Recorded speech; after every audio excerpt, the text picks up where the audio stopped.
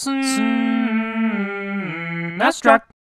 Thanks to Sean for requesting this one. He astutely pointed out that the most viewed video on this channel is best Sega Genesis games that SNES owners missed out on, which is kind of weird considering this channel is mostly, you know, Super Nintendo stuff. Anyway, he wanted to see a part 2 of that video, so thanks for the request. I thought I'd narrow down the focus for this one a little bit for Genesis exclusives that aren't all that well known. But there are a couple well-known games that I have to start out with that I simply flat out forgot to mention in the first video. Games like Herzog Zwei, one of the best 16-bit games ever made, period. This game combines shoot-'em-up and top-down run-and-gun gameplay with a real-time strategy game structure. You control an airship to fly around the battlefield, but you can transform into a mech and fight stuff on the ground. In the meantime, you order combat units, command them to attack the enemy base wherever that may be, and all sorts of other stuff. This game is way ahead of its time, seamlessly blending action and real-time strategy, and it has a 2-player versus mode, which is pretty cool. This is up there with Gunstar Heroes, Phantasy Star 4, and the Sonic games as one of the best Genesis games ever.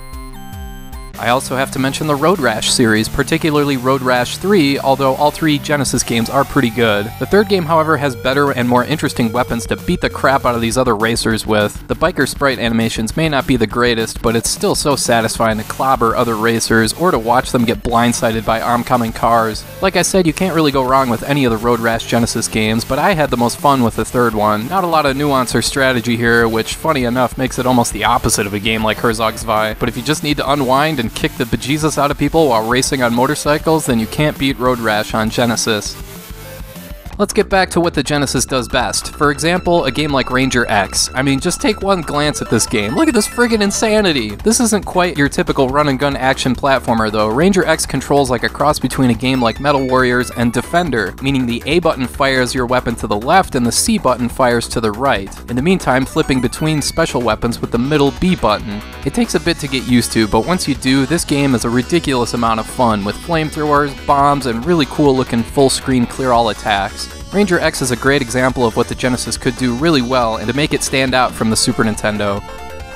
Now, of course, the Super Nintendo did have some pretty good run-and-gun games like Cybernator, otherwise known as Assault Suits Vulcan, but the Genesis got their own game in the Assault Suits series a couple years earlier titled Target Earth in North America and Assault Suits Leynos in Japan. And if you liked Cybernator, you would really enjoy Target Earth. It's got similar gameplay and controls, a ton of weapons to choose from, and the mission structure here also keeps things interesting. Like in the first level here, it's not just run to the right and beat the boss, you have to beat the boss before it destroys one of your bases. Target Earth isn't perfect, the controls can be a bit clunky and seem unresponsive at times, but it's still worth playing if you haven't.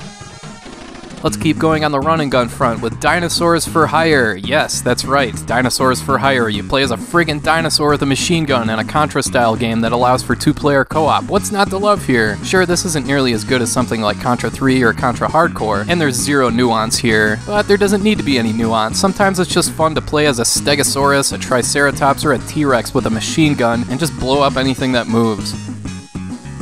Alright, next let's check out Red Zone, a top-down helicopter shooter where you use your radar in the upper right corner to hunt down enemies, occasionally switching to levels where you gun down enemies on foot. What really makes Red Zone stand out in the Genesis library are the real-time zooming and rotation effects that makes this look and feel like kind of a combat Pilot Wings. The controls take a long time to get good at, unfortunately, and the difficulty here is brutal. You get 1 life and it's game over. But still, Red Zone is a great demonstration of what was technically possible on the Sega Genesis. I'll say this much, if you like the final bonus level of Pilot Wings, you'd really enjoy Red Zone.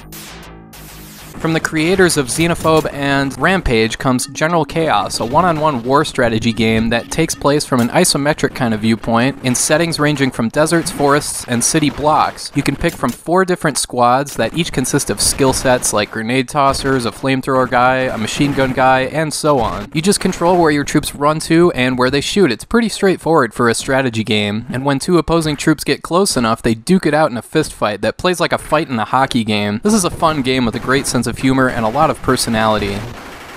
Next we have Chiki Boys, and I'm cheating a bit here because this game is an arcade port that also showed up on a couple other consoles like the PC Engine CD, but this is a bright and cheerful looking platformer that looks like the kind of stuff you'd see on the SNES, something like Super Adventure Island 2 for instance. To be honest, there's nothing all that unique here. This is just the case of a well-made game that could use a little more attention. All the fundamentals are executed well here throughout the game's 9 levels, and the level design keeps things interesting as well. It can't be overstated how nice this game looks though, and there's all sorts of locations locations represented here, like traversing the clouds, cutting through the jungle, or exploring a sunken pirate ship.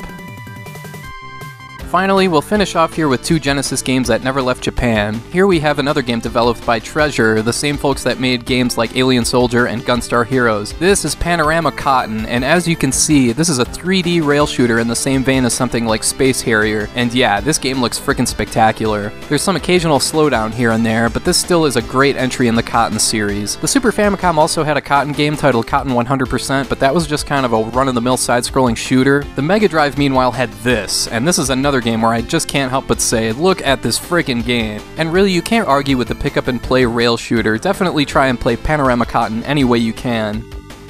Another Japan-only release for the Mega Drive was the 6th entry in the Wonder Boy series titled Monster World 4. Yeah, I know that's kinda confusing. This is an adventure-style, side-scrolling platformer featuring long, elaborate dungeons, tons of boss fights, and a visual style reminiscent of something out of the Shantae series. This is a great blend of adventure-style mechanics and platforming. The dungeons can kinda drag at times because they're so long, and linear, I might add, not much exploration here. But Monster World 4 still has a lot going for it with the atmosphere, music, and visual presentation, not to mention the number of boss fights, which are a lot of fun. Monster World 4 received an English translation on the Wii Virtual Console, PlayStation Network, and Xbox Live, so check it out there if you can.